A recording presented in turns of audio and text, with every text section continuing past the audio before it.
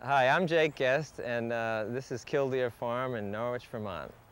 We farm here, my wife and I, on about 40 acres, most of which actually is rented, but we have about 3 acres on the home farm and another 10 acres nearby, and we own about 12 miles away the 24 acres, which we actually are presently leasing to someone else.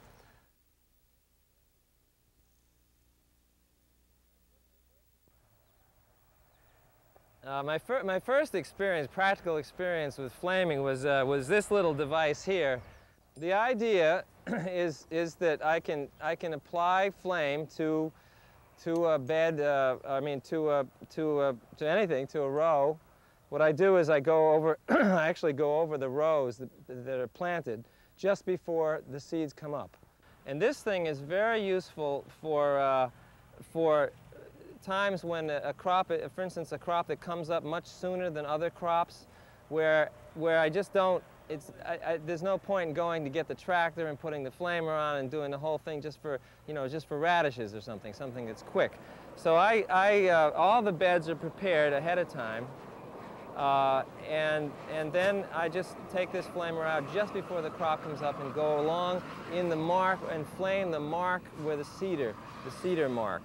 And it kills everything that's germinated, and the crop comes up right behind it. Sometimes it literally, as the crop is coming, is actually cracked the soil.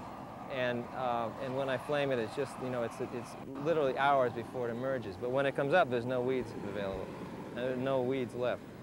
The flaming is very effective on weeds that are newly emerged, small weeds that are just emerged. It's less effective when the weeds are a little bit bigger, 2 or 3 inches tall or so. Still works, but sometimes you have to go a little slower or use more heat. It's also not particularly effective on grasses, unfortunately, because any grasses or any weed that comes from deeper in the soil and not right on the surface doesn't get hit or can regrow. I found that the flatter the surface is of the stale seedbed, the better the flamer works. It's really important. If there's any ridges or lumpy soil, the weeds manage to, the flamer deflects off the lumps or the ridges. So I've experimented with different ways of preparing the beds, and flat is important. Works really well. I found that grasses are a real problem. The problem is that the growing tip of the grass is slightly below the surface, so the flamer goes over the top, kills the top, what's visible, and a few days later the grass reemerges. One way that I think I've dealt with the problem is to flame a little later where grass is a problem, because for some reason, at later time, the grass the growing tip has actually come out of the soil and is vulnerable, and I can hit it with the flame. The ideal way to use this technique is to prepare the beds way ahead of time, as many weeks even ahead of time. What I try to do is get an area all fertilized, ready to go, and all the beds actually physically made. Then I start at one side, and I have to plant some early crops early. I plant them and do the flaming, whatever flaming I can, and then flame ahead. I always flame a week or so ahead of the actual planting.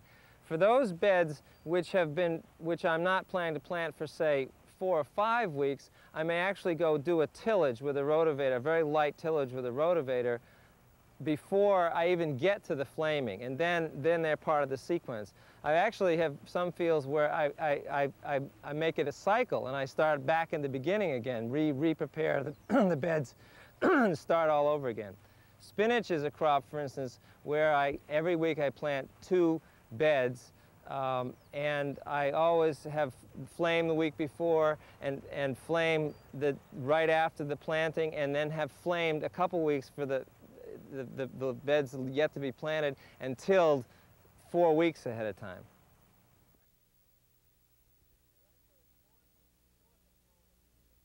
There are actually like four components to the flamer. There is the flame heads themselves. There's the frame. There's the tank, and then there's the regulating mechanisms. The regulator consists of a solenoid activated valve which simply turns the machine on or off. This tank, the tank is really important.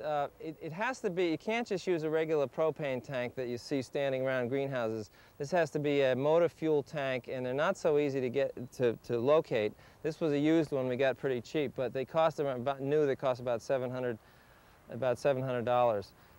You know, as you can see, it holds about 40 gallons of fuel. I figure it takes about $19 to $20 an acre worth of fuel.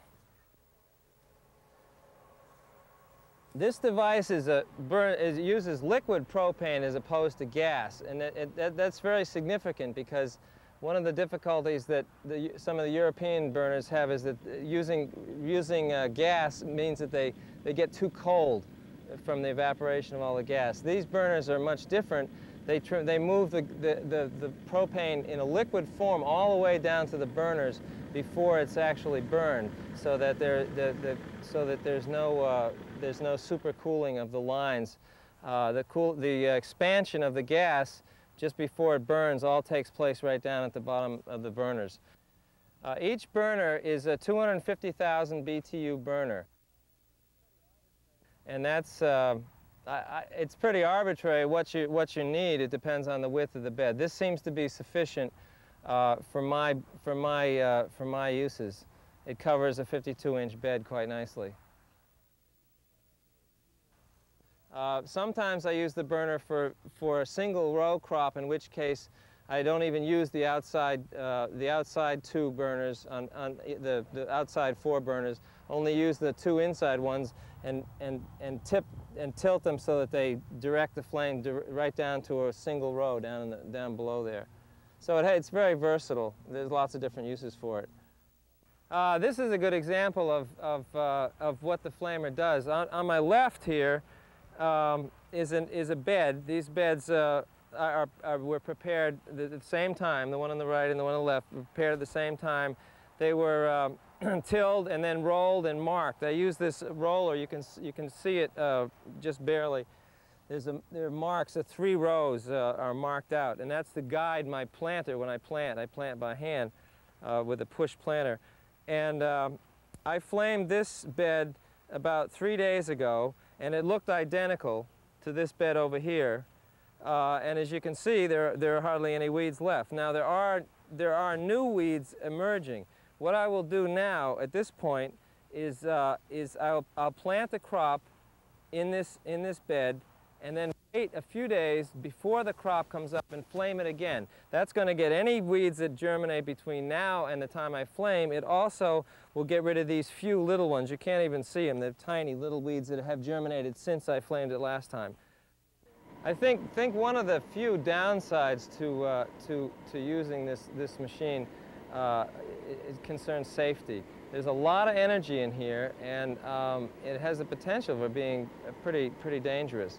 I think that it's especially important that all the valves are tight and that the pins are all in and everything. If this thing dropped off or something broke, it could be a real disaster. I think the flame weeder has a real place in our operation here. There are some improvements and there are some techniques that I need to work on, but I think it's not enough alone, but in conjunction with a proper and appropriate and timely tillage, I think it's indispensable. I find that I'm finding more and more uses for it every year, and I certainly am very encouraged by what I've discovered.